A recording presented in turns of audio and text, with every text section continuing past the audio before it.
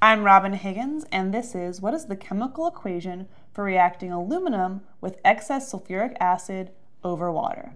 Okay, so let's take a look at all of our reagents. Well, we have aluminum, and that's just a metal, it's a solid.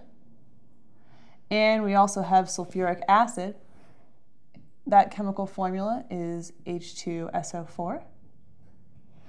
And so this is all we're reacting right now, so we can draw a reaction arrow. And when sulfuric acid reacts with a metal, they tend to form metal sulfates. And so what we're going to form here is actually aluminum sulfate. And that's the chemical formula of that. And you also form hydrogen gas during this process.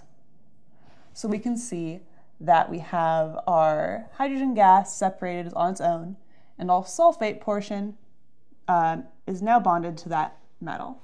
So I already balanced the hydrogen gas. Let's balance the rest of it. Well, we have 2 aluminums here, so we're going to have to add 2 here.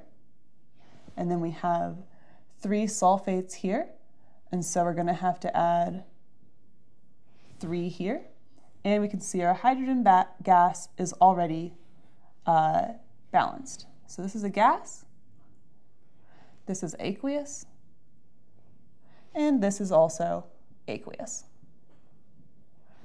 I'm Robin Higgins, and this is what is the balanced equation for reacting aluminum with sulfuric acid over water?